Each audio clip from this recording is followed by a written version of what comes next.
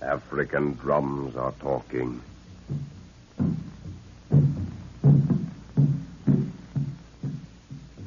The white man, listening, shivers to the booming rhythm.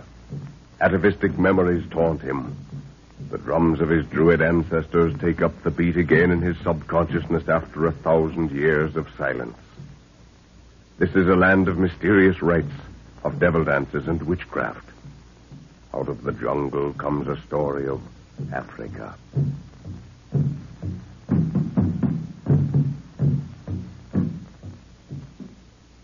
Professor Anton Edwards, in Africa with his daughter, his assistant, and Nguru, a huge native prince, is searching for a remnant of the lost Atlantean race. Following the directions of a preserved human head that talked, they descended into an extinct volcano and found an old civilization where they were condemned to death by the high priest. With the help of the queen, the professor caused the people to revolt and overthrow the priests. The talking head was discovered to be the invention of a madman who sought their destruction and followed them in all their travels. He is killed attempting to blow up the palace. With the riddle of the talking head solved, Professor Edwards decides to gain the outside world by braving the dangers of a dark passage that leads through the high cliffs which surround this sunken kingdom. It is early morning as our friends walk their horses over a knoll that will bring them in sight of the cave known as the Passage of the Rock. You didn't forget that grass rope we made, did you, Jack? No, sir. Nguru has it. What's the rope for, Father? Yes, one of the most useful things to have, my dear, when going into unknown country. Never be without a rope in Africa, and you'll save yourself a lot of... Halt, everyone! Pull up! Oh, what's... Well, can you beat that? What? The whole army is drawn up at the foot of the cliff. Looks more like the whole population. Well, no wonder the city was so quiet when we left it this morning. What's it all for? Evidently a send-off for us. I thought we were going to slip away quietly. That's why I wanted all goodbyes said yesterday. They must have had secret orders to meet out here. We didn't hear any marching last night. Well, they expect a show, I suppose. We'll have to gallop up in approved style and... Shoot off a few rounds, sir? No, better not do that. They don't take kindly to firearms. Besides, we must conserve what ammunition we have. Might need it all. Wana, Nguru no have snake woman for Shauri Palava. No, Nguru. I think I miss that huge spear of yours as much as you do. You'll have to rely on my war club from now on, old fellow. What's Nguru sounding so sad about? He hasn't his huge spear for the big parade. Wana, Naona, snake woman. What's that? Well, for Pete's sake. He's carrying the bent spearhead with him. So you did go after it, you old sinner, eh? Plenty good medicine, Wana. But it's all twisted by the explosion. Nevertheless, it's still good medicine, Lorna. I somehow thought he'd dig it out from under the ruins. That spearhead has a peculiar history. Well, they're waiting for us down there. What are the orders, sir? Full gallop and pull up short in front in approved Western style. All set? Right. Here we go.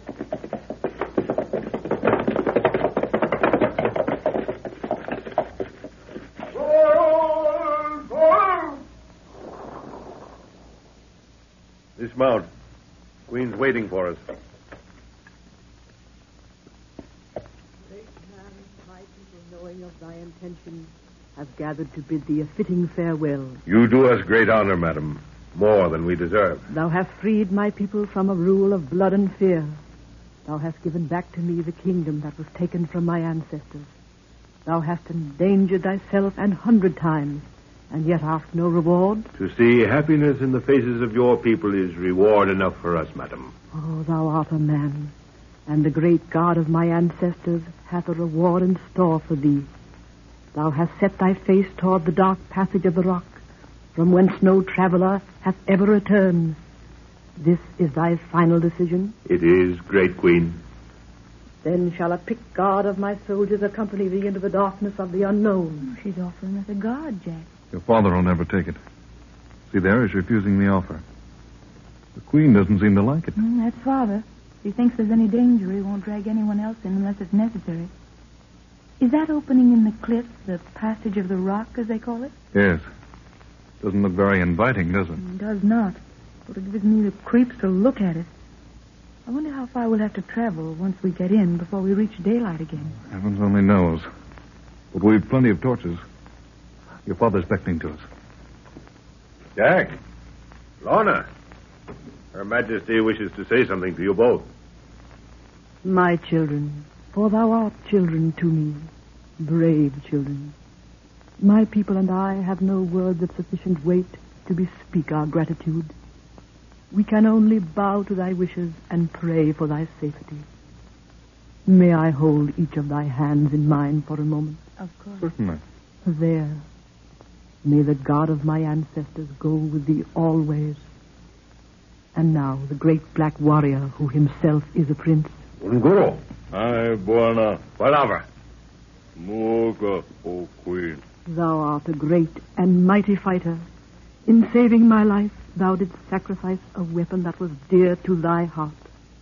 Therefore shalt thou carry a sword that hath been handed down to me from ancestor to ancestor. Thy mighty hand shall wield it to further victory. A crusader's sword. What a huge thing. Within this pommel of iron lieth an holy relic, placed there in reverence many hundreds of years past. Thy fighting heart will keep the quality of its tradition. I gird its trappings about thee. So, take it. Use it in good cause, and it will never fail thee. Asante Sana. Unguro gives you his thanks, Your Majesty. He is a man of few words and many deeds. He's taking it out of the scabbard. Oh, what a beauty. But isn't it too big to use in a fight, Jack? For an ordinary man, yes, but not for Nguro. Watch him test the balance and swing. Wow, I'd hate to be in the path of that. Buana, it is good. Nguro, Snake Woman say, Asante. Your Majesty, this sword, fashioned for a mighty arm, could find no better champion in the cause of right. The prince has looked upon it and finds it good. He says both his dead spear and himself give you thanks. An arrow! Someone shooting arrows from the cliff, sir. That arrow was meant for you, Your Majesty. Evidently, there are some followers of the priests left. Another one. Madam, please stand this side of the horse. It will protect you. Nay, I hide from no man. They're getting nearer. Buana, Nauna. He means that bush sticking out of the cliff face way up there. I thought I saw a movement there, too. Use your glasses, sir. Yes, there is someone there. I can make out I see him. Look out, there's another coming. Oh, Gosh, that was close. Give me your small rifle there, Lorna. The beggar's perched very precariously up there. I think I can bring him down. What do you make the range, Jack? It's deceiving, sir. Those arrows come from a height. Yeah, that's why he's able to get so much distance. He's shooting out and dropping them. Well, here goes. You got him, sir. He's falling. I'm afraid he won't have any more murderous intentions now. Oh, that was horrible. Great man, this to me is magic. Yet thou hast assured me it is but an invention of the outside world. It is, madam. Couldst thou not teach my people the secret of this weapon that kills through space ere thy departure? Your Majesty, I have thought on that subject at great length and have concluded that such an action would only increase your troubles. How can that be? Is it not of great value? In the country from whence I come are many who, because of this invention, must live in constant hiding. It has made killing too easy. In the hands of an angry man, it is more dangerous than the sword. For the subject of his anger has no means of protection. Flight is of no avail. And those who live by crime and thievery have prospered through its uses. Need I say more, Your Majesty? Nay, it is sufficient. Thou art a just and honest man. Go thy ways. And if there be an outlet to the passage of the rock, then do I pray that thou shalt find it speedily. I bid thee all farewell, and the God of my ancestors go with thee. Thank you, Your Majesty. Farewell. All set, people? All set, sir. Then let's go. It's footwork from now on. Well, why so quiet, Lorna? I think I'm a little sad, Jack. Sad to be leaving that lovely woman. She seems to be so lonely. But she has her own people. They all seem devoted to her. Yes, I suppose so. Maybe I'm silly to think that way. Heavens, doesn't that awful yawning cave look forbidding? Yeah, what do you make of the rock formations around the cave mouth, Jack? Basalt, principally, isn't it? Yeah, it's very coarse.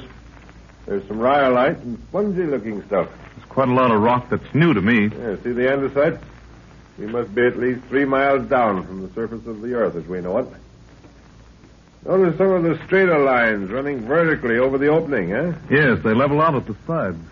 Sort of a sunburst effect. Well, that's how the cliff fell into place when this land sank out of sight. Well, here we are. Better turn around and salute the Queen before we enter the cave. Hold your rifles up over your head. All ready? Salute.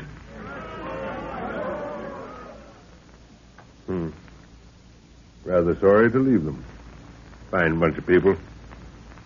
And the Queen is... Well, I better get along. Light one of the torches, Jack. Right. All okay, sir? Yeah. Well, keep close together now and don't lag. Wana. Nguru smell 'em plenty death. Death? Oh, Nguru would have to say something like that. I've got the creeps already. Oh, look at that. Just a pile of bones, my dear. Yes, I know. Don't worry about those things, Lorna. Keep your eyes straight ahead. Well, there must be an outlet somewhere, Jack. Those great apes coming through here every so often prove it. Wana. Nauna. Oh. What did you see, Unguru? Man, him stand to wall. Nauna. Yes, I see.